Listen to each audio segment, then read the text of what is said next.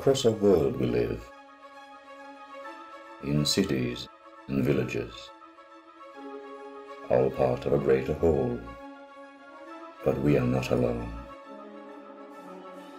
They come in herds, hives and swarms, prides, packs and pairs, living in nature, members of society.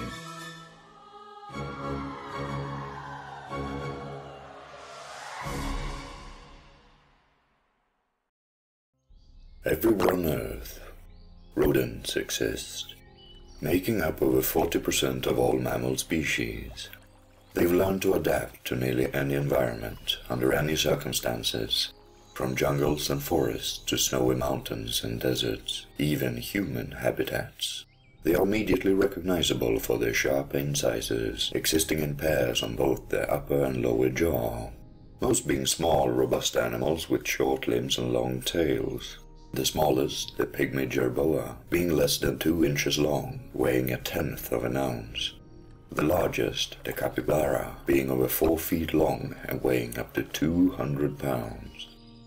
The most common of all rodents are the muroids, a diverse group of rodents, with over 1,300 species across 6 families, 19 subfamilies, and 280 genera. They're also the largest single group of interrelated mammals, including both new and old world mice and rats, as well as gerbils, muskrats, mole rats, hamsters, voles, and lemmings. They can be found on every continent except Antarctica, deep in jungles and forests everywhere, as well as more open rural and urban areas and windswept deserts, generally being active year-round, often seeking warmth in human housing in colder climates, most being exclusively terrestrial, while a few may be semi-aquatic. All being small, short-limbed rodents distinguished for their adaptability, often omnivorous, an opportunistic diet, a pointed head, and sensitive whiskers, and quick speed. They range in size between a mere 2 inches long, as with some species of hamster, to up to 2 feet long, weighing 4 to 5 pounds, as with many muskrats. Most muroids are either nocturnal or crepuscular, foraging for food under the cover of darkness to avoid predation. Primarily resting during the day, though limited activity still remains common. Their diet ranging from seeds, fruit, leaves, shoots, and roots, to insects and other invertebrates, as well as carrion. A few larger species targeting other smaller mammals as well, their main sensory input being that of the sense of smell. They often a large snout containing thousands of smell receptors, allowing the muroids to detect the faintest chemical signatures at great distances, able to locate potential food sources from hundreds of yards away with some species. While their sense of eyesight may vary greatly from acute to very poor, depending largely on their environment and lifestyle, most relying mainly on their keen sense of hearing as well for predator and threat detection, many having significantly well-developed hearing with large rounded outer ears capable of detecting the exact direction and distance of sounds well beyond the range of human hearing. While in nature, most muroids take shelter in cup-like nests inside crevices and burrows, such as tree hollows and termite mounds. Many have adapted significantly to human habitation as well, hiding behind or under heavy furniture as well as in crawl spaces and cracks in the walls. Some, such as the mole rats, being burrowing rodents, though unrelated to true moles and naked mole rats, they live in intricately designed tunnel systems underground, dug out using their incisors, only rarely coming up above ground, with many species being completely blind.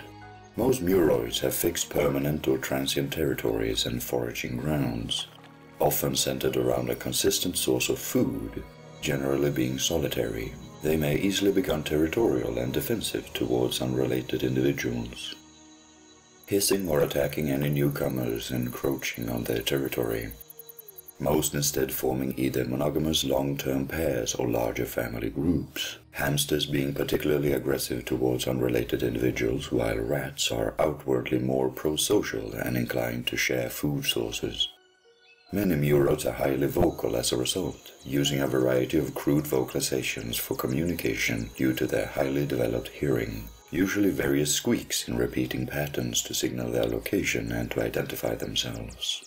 Many utilizing sounds in the ultrasonic range as well as to increase audibility over great distances, with some species producing more complex vocal patterns such as songs to attract mates during mating season, as well as using scent markings with designated scent glands and urine markings to delineate their territory.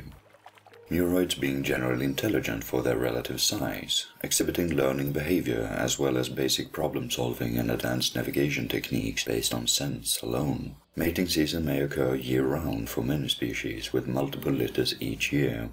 Some, such as hamsters, entering estrus every 4 days, emitting powerful pheromones to signal her readiness, with peak reproductive activity being around summer to late fall for most, when food is abundant. The male typically initiating mating by seeking out a female and exhibiting some form of simplified courtship, often being simple greetings, mutual sniffing and limited vocalizations.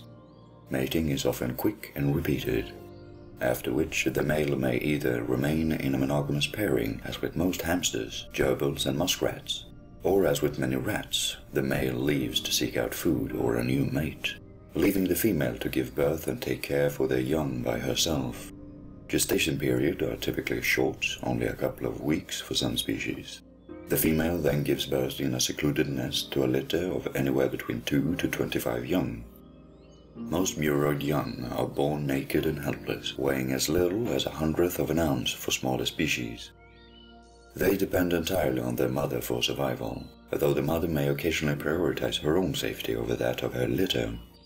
Many species noted for eating their young when threatened, recuperating energy in case of a sudden need for escape. Muroid young development continues rapidly over the first few days and weeks, often opening their eyes within the first 2 to 3 days for most species, weaning at anywhere between 1 week to 2 months, many permanently leaving the nest and reaching mature size at only 1 to 2 months of age, becoming sexually mature shortly thereafter, leaving their mother to establish a new territory of their own, or seeking out a new nest while remaining in the larger shared family territory. Intergenerational interactions being highly limited past maturation, with some species not being able to recognize their own offspring at all after leaving the nest. And though lifespans may vary greatly between species, the vast majority of muroids only live for about a year due to predation. Their natural enemies including all forms of felines, dogs, wolves, raptors, snakes and lizards, being among the base prey and significant food source for most predators in the wild, as well as considered a significant pest in human environments, hunted and killed by the use of traps and poisons, due to their tendency to carry diseases. Many species of rats being significant disease and parasite carriers, though most muroids are themselves highly resistant to a wide array of diseases including cancer. Some species of common black or brown rat exhibiting a stronger immune system than that of any other mammal.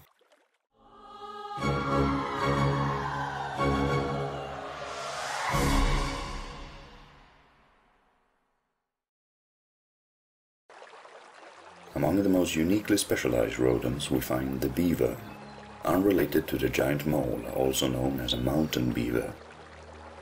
True beavers consists of only 2 species. The North American beaver, found across northern United States and Canada, and the Eurasian beaver, found throughout Central Europe, Scandinavia and Central Asia.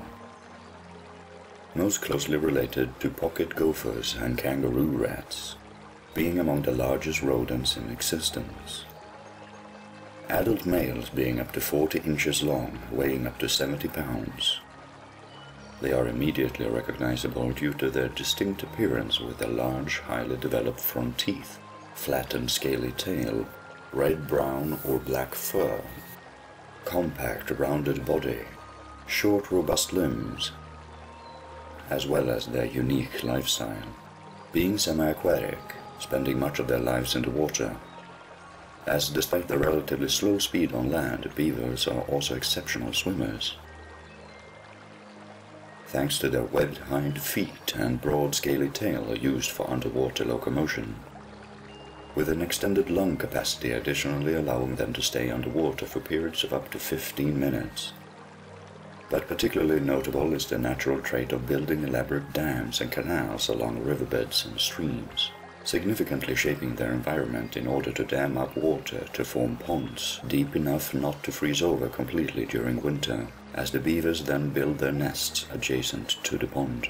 Nests known as lodges due to their intricate design of wood, which may often only be accessible from an underwater passage, protecting it from predation, using their extremely powerful and large front teeth to cut down even the toughest plant matter, both for use in construction and for food, felling entire trees, though they don't actually feed on the wood itself. Rather the cambium, the softer wood tissue close to the surface immediately under the bark, leaving a large chunk of the raw timber for lodge and dam construction. Preferring willow, alder, birch, maple, cherry and cottonwood trees. Additionally eating water lilies, sedges and pondweed. Using their clawed, dexterous forward digits to grasp the wood. Hauling materials either over land or floating it over the surface of the water. Their massive builds being a significant impact on their surroundings.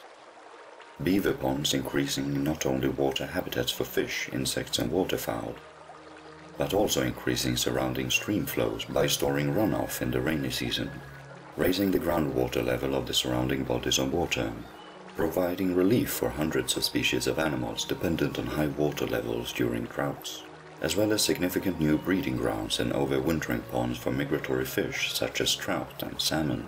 The felling of surrounding trees additionally promoting the growth of grass and shrubbery essential as cover for both birds and the insects they prey on. Unlike many other rodents of the northern hemisphere, beavers do not hibernate over winter, instead changing their diet to incorporate shrubs, saplings and branches that they may plant underwater in the mud near the lodge entrance, which may provide the only food available for the beaver as their pond may be frozen over to the point of isolation, the beaver inside of its lodge. Beavers have generally underdeveloped sense of eyesight as they typically have little use for it in the murky pond water, relying instead on their sense of smell, touch and hearing for navigation and social interaction, as though beavers generally don't socialize with other unrelated beavers outside of mating season. They do remain in long-term relationships and family groups, being highly territorial, building up mounds of sticks, twigs and wood shavings that they then mark with urine and by rubbing up against it with their scent glands, signaling the age, sex and status of the individual as well as relationship status. As unlike other rodents, beavers are strictly monogamous, staying together for multiple breeding seasons after initial pairing. Though if the mate dies, they will usually attempt to find another mate by the next mating season. Mating season occurs only once a year and only for a period of between 12 to 24 hours, when the female comes into estrus for a single day between late December and May. The female signaling her readiness by excreting on nearby mounds that the male will then catch the scent of. In the case of first-time mates, the male will adopt a territory adjacent to as many young, unmated females as possible, joining the territory of the first female accepting him, forming a larger, shared family or paired territory, with a new joint family lodge built by the largest pond of the territory. Mating itself is quick and commonly occurs in the water. Gestation periods last on average between 105 and 128 days, depending on the species. The female preparing a soft bed of foliage, sticks and twigs in the upper room of the lodge for birth giving. Typically anywhere between 1 to 9 young or kits are born, depending on the availability of food and the overall health of the mother, though commonly only 3 or 4 at most. Unlike many rodents, the eyes of the kits are open from birth. They are covered with a soft juvenile fur weighing about a pound each. Within 30 minutes of being born, they can already move around and swim along the surface of the water, able to hold their breath underwater within a month, by which time they are already well past weaning, digesting plant matter already at 1 to 2 weeks of age. The young are cared for extensively by both their parents, the mother beaver carrying her kits on her back whenever they get tired, the father beaver helping by bringing home food and teaching the kits how to swim, how to forage for food, and how to build. Older siblings additionally assisting in the care of the new litter. Young beavers reach adulthood at between 18 to 22 months of age. At 2 years of age, they leave their parents' lodge to find a territory of their own, with most beavers only reproducing well into their 3rd year. Beaver lifespans are generally relatively long, lasting up to 24 years in the wild, continuously growing throughout their lives, along with their front teeth, which continuously grow hard enamel to counteract all forms of wear and tear, though they may often be targets of predators such as coyotes and mountain lions, black bears, and particularly lone wolves.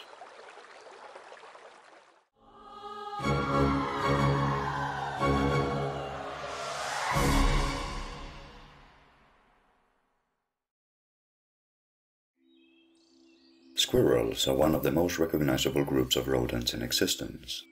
They are a widespread, highly diverse family of small to medium-sized rodents, including tree squirrels, ground squirrels, flying squirrels, chipmunks, marmots, groundhogs, woodchucks, and prairie dogs, with nearly 300 species overall across 5 subfamilies. Most closely related to the dormouse and giant mole, they exist nearly worldwide, including Eurasia, Africa, and the Americas. Having been artificially introduced to Australia and its surrounding islands, they exist in nearly every type of environment, from tropical rainforests to stone deserts, though most commonly in coniferous and temperate leaf forests, anywhere their primary food source of seeds, berries, and nuts may be found, while some species may also supplement their diet with insects, smaller animals, and bird eggs, being highly opportunistic omnivores when their normally herbivorous diet is challenged. Excess food is often being stored in caches, such as hidden nooks and hollows in trees, even underground, often assisting in the reproduction of trees and plants by burying their seeds. Many species are also highly territorial, with fixed home ranges and individually preferred trees or burrows. They range from the smallest squirrel, the African pygmy squirrel, at mere 3 inches long, weighing 1/3 of an ounce, to the largest, the Laotian giant flying squirrel, at over 3 feet in length, while the alpine marmot is the heaviest at up to 20 pounds. Larger species, as well as northern smaller species, often using seasonal hibernation, feeding considerably during summer to sustain them over a period of reduced activity during the colder months, starting in late fall and continuing until spring, particularly common for burrowing species.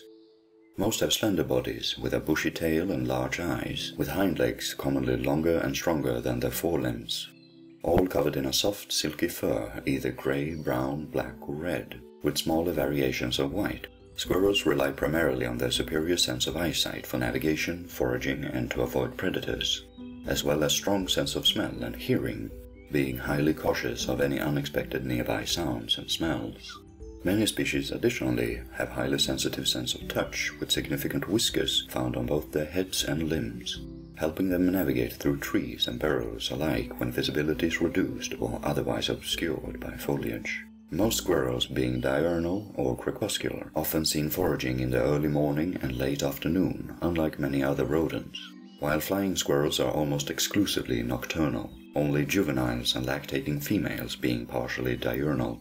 Ground squirrels in particular spending most of their time within their burrows in hibernation, only coming out for a few hours each day to forage for food which they then bring back to the burrow, while tree squirrels are considerably more active and less sedentary, continuously searching for food across the entirety of their home range. Social behavior may similarly vary between species. Ground-dwelling squirrels, such as ground squirrels and marmots, often being highly social, forming well-developed colonies centered on one or more families of interrelated individuals led by a dominant male. Families usually numbering between 5 to 10 or up to 20 individuals. Prairie dogs even forming large so-called town colonies, consisting of between 15 to 26 families, further divided into wards or smaller clusters of family groups with overlapping territories, utilizing social grooming for colony cohesion, while tree-dwelling species are considerably more solitary, as well as the ground-dwelling groundhogs, though even they may group together in family group nests overnight. As such, communication between squirrels is extensive, although simplistic, mainly consisting of a variety of chirping and squeaking vocalizations for formal identification and to signal alarm, as well as body language and scent markings, many squirrels using scent glands or urine markings on trees to delineate their territory, as well as to attract a mate. Mating season for most squirrels occur once or twice a year, depending on the species and age of the individual. Many younger females normally having only a single litter a year, often in late winter or early spring, while older squirrels may have a secondary litter in the summer, most ground squirrels being polygynous, with one male mating with several females, often in the form of harems, where the male will mate with a select few females repeatedly at the same time. Though a few species of marmot have been shown to form long-term monogamous pairs as well. While many tree squirrels are polyandrous, the female pursued by several males in competition with one another, mating with between 1 to 16 males each mating season during a limited fertile period. Mating is often preceded by a period of courtship, the male either courting the female through social grooming, calls, and chasing, or by presenting her gifts of food. Mating itself is usually very quick and repeated until conception occurs. With non-social species, the male then leaves to seek out another mate or food, leaving the female to construct her own nest in a hollow tree or crevice to prepare for birth-giving. Squirrel gestational periods typically lasting between 3 to 5 weeks, depending on the species. The female feeding constantly during this time to ensure that she has an ample supply of milk, often gathering food within her nest as well.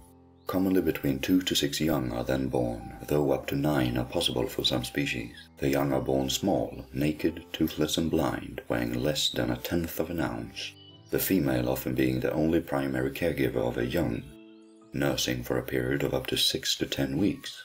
The young quickly developing with their first coat of fur emerging after 2 to 3 weeks, their eyes opening soon thereafter, developing all their teeth by a month old, at which point they may start consuming solid food and begin to venture out of the nest.